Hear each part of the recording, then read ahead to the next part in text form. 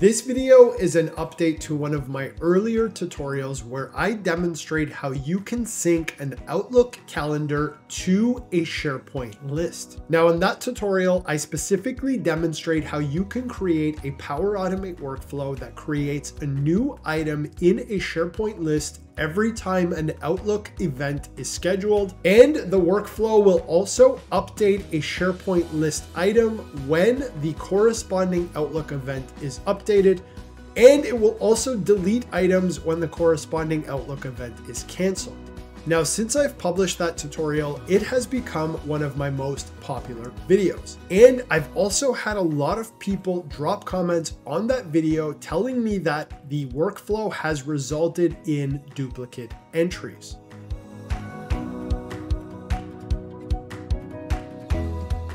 So in this video, I am going to walk you through the process of rebuilding that workflow in a much more efficient manner.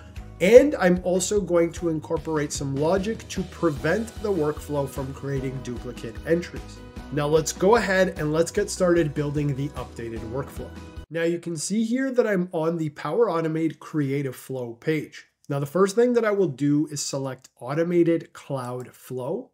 And the next thing that I will do is give this flow a name. Next, I'll go ahead and search for our trigger. Now for this flow, we are going to use the Microsoft Outlook connector and specifically the trigger when an event is created, updated, or deleted. Now I'll go ahead and search for when an event, and I will scroll down here and we are going to select this option here that says when an event is added, updated, or deleted version 3. Now I'll go ahead and click this and I will click create. And you can see here that we now have our workflow. All right, now the next thing that we need to do is configure our trigger. Now you can see here that it reads invalid parameters. So I'll go ahead and click on this. And what we need to do is we actually need to specify which calendar we are going to be working with. Now I will click into the calendar ID field and I want this flow to check my individual calendar. And to do that, I will go ahead and select calendar here. Next, we're going to build out our workflow. And so I will click on the add an action button. And here I will search for a switch control. Now I will go ahead and select this here. Now with our switch control, the first thing that we need to do is specify what field are we going to be switching on. Now to do this, you want to click on your switch control. And then you want to click into the on field. And here I will click on the dynamic content pane. And what we are going to do is we are going to look for the field called action type. Now I'll click on see more and you can see here this field called action type. And what this field does is it actually determines what type of Outlook event is happening. Now, if an event is being created in Outlook, that is equivalent to added in this action type field. If an event is being updated, that is equivalent to updated. And if an Outlook event is being canceled, then that is equivalent to deleted. Now, I'll go ahead and select this value. And the next thing that we actually need to do is build out our switch blocks. To do this, you want to click on this plus button, which is the add a case button. Now I'll go ahead and click this and I'll actually click this 3 times so that we can build out those 3 paths through our workflow. Now, one of the things that I like to do is rename my actions in my flow so that it's explicitly clear what they do.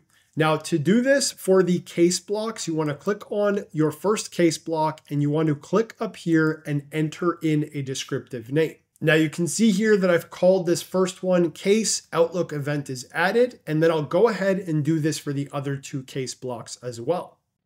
Now, if you're looking to build this workflow and you want to save yourself some time, you can actually download a copy of the flow that I've developed in this tutorial. In order to get your copy, all you need to do is click the link in the description of the video below or that link in the upper right-hand corner of your screen, sign up, and then go ahead and check your inbox for the actual flow package and a document outlining how you can import that into your Microsoft tenant. All right, now the next thing that we need to do is actually enter the switch control conditions for each case block. Now to do this, you want to click into your case block, and I will start with the added case block. And in the equals field, we want to enter the value added. Next, you want to click on your second case block and enter the value updated. And last, you want to click on the third case block and enter the equals value deleted. Next, we're going to build out the first case block. Now I'll go ahead and click on the case block here and then add a new action. And we are going to search for the SharePoint Get Items action. Now I'll go ahead and select this option. And next I need to select my SharePoint list. To do this, click on the site address field and click on the SharePoint site. Then you need to select your SharePoint list. To do this, click in the list name field and select your list. I'll go ahead and select my training calendar. And now I've configured this action. Now, before we continue, I've quickly brought up the SharePoint list that I'm using in this workflow. Now you can see here that this list features columns called title, which we'll use to store the Outlook event subject, the start date and time, the end date and time, the description, which we'll use to store the body of the Outlook events. There is a field called event identifier, which will be used to store the Outlook event's unique ID, and a field for the URL to the Outlook event. Now in this video, I'm not covering how to create the SharePoint list. If you need guidance on how to do that, you want to be sure to check out the first video. Again, I've included a link to that video in the description below. Now, the next thing that we're going to do is apply a filter condition to our Get Items action. Now, this is one of the improvements that I've implemented in this workflow based on feedback I've received from viewers, and it will allow this workflow to be more efficient. Now, to apply a filter to this action, you want to click on Show All, and you want to place your cursor in the Filter Query field. Next, you want to enter the name of your SharePoint list column that you're using to store the Outlook event ID. Now, in my list, that is called Event Identifier. So I've entered that here, followed by EQ, which represents equals. And next, I will type 2 single quotation marks, and I will place my cursor between them. Next, I'll go ahead and click on the Dynamic Content pane, and I will search for the ID field from our trigger action. Now I'll go ahead and select this value here. Now this filter query is also the first part of the duplicate check that we'll incorporate in the workflow.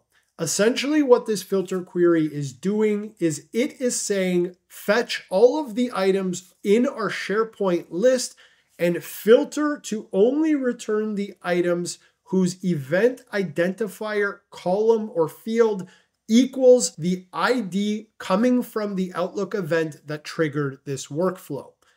Now, the next thing that we'll do is add a new action in our first case block. So I'll go ahead and click this button here, and we are going to add a condition control. So I'll select control, and then I'll go ahead and select condition here. And you can see that this now allows us to build out an if-else block.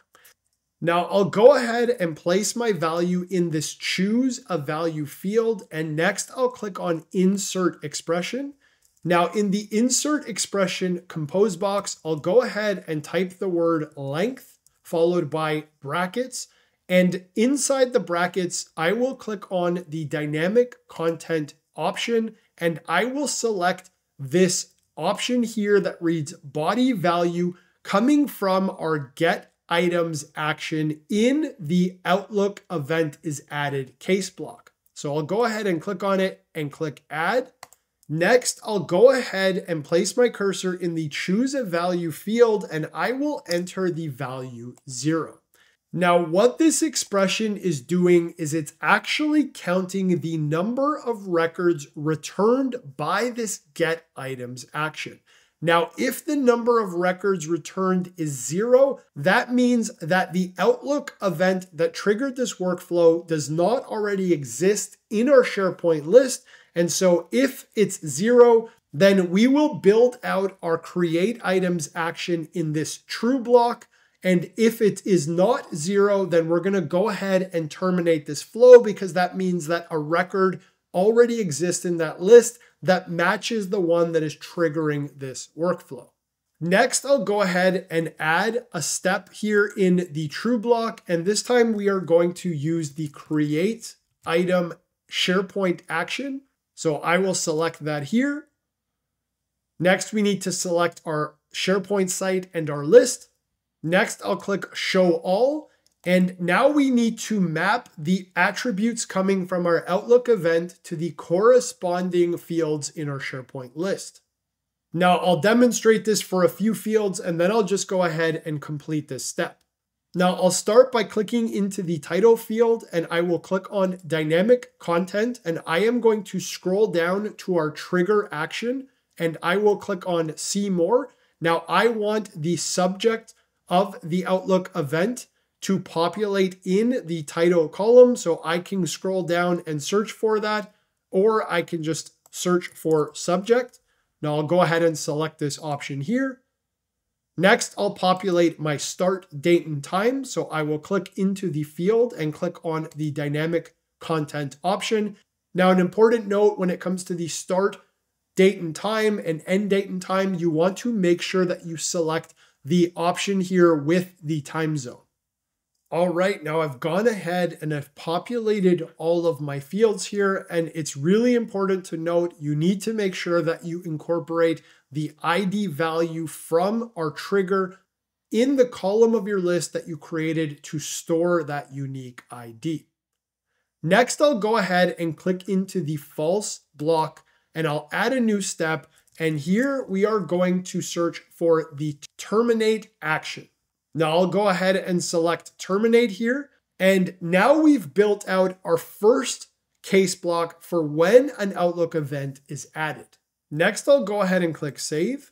And you can see here that our workflow has been saved. All right, now before we build out the rest of the flow, I'm actually going to test each case block as we build it, just so you can see that it works. Now I've gone ahead and turned the flow on. And you can see here that I've brought up my SharePoint list with the calendar view applied, and I've also created an event that I'm about to go ahead and schedule. Now I'll go ahead and click send. You can see that the event was created. And if I go ahead and refresh my SharePoint list, you can see here that this event has been added. I'll double click into it to bring up the edit item form. You can see here that all of the information was populated.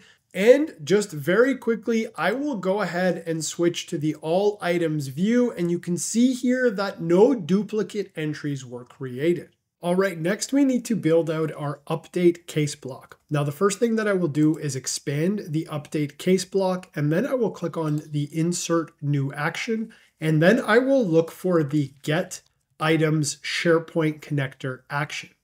Now I'll go ahead and select it. Next, I'll select my SharePoint site and list. And next, we're going to add the same OData filter query that we used in the get items create event. So I will just go ahead and paste in event identifier equals, and then single quotation mark followed by the ID attribute coming from the Outlook event that triggered this workflow. Now, what this will do is it will actually go through all of the items in your SharePoint list, and it is only going to return the event that has the event identifier value that matches that of the Outlook event that triggered this workflow. Next, I'll go ahead and click on the insert action button, and we will search for the update item SharePoint action. I'll go ahead and select this value here. And next, I'll go ahead and select my SharePoint site and list. And the next thing that we need to do is actually specify which item we would like to update. So I will place my cursor in the ID field here. And then I will click into the dynamic content menu, and we are going to select this ID attribute that is coming from the previous action, which is the get items update event. Now I'll go ahead and select it, and then I'll click on show all. And the next thing that we'll need to do is just map all of our fields from the Outlook event that triggered this workflow to the corresponding field in this update item action. Now, an important note when you're doing this and you're clicking into the dynamic content pane, you want to make sure that you're pulling the attributes from the trigger action when an event is added, updated, or deleted. This is going to make sure that it takes the most recent information from that Outlook event and then passes it back into the SharePoint list item. All right, now that I've updated all of my fields, I'll go ahead and click the Save button. And you can see here that the workflow has saved successfully. Now you can see here that I've brought up the SharePoint list and I've also brought up Outlook on the right of your screen. Now you can see here that this Outlook event SharePoint list fundamentals training has already been logged in my SharePoint list. Now I'm going to go ahead and change the subject. I'm going to change the description and the start date and time. And then I'm going to go ahead and submit this and we're going to watch the workflow do its thing. All right, now you can see here, I've changed the subject line and I've changed the description. Now I'll go ahead and send this. You can see the event has been updated. And if I come over into my SharePoint list and I refresh the page, and I click back into the all items view, you can see here that that entry has now been updated to reflect the changes made in the Outlook event. All right, now the last step is to build out our delete event case block. Now you can see here that I've gone ahead and I've added the get items action to this case block. Now this action is the exact same from the previous step. I've connected to my SharePoint site. I've selected my list. And I've included the same OData filter query from the previous step. Now, the next thing that we need to do is insert a new action here. And this time we are going to search for the delete item SharePoint action. I'll go ahead and select it here. Then I'll select my SharePoint site and my list. And here, the last thing that we need to do is insert the ID value of the SharePoint list item that we need to delete.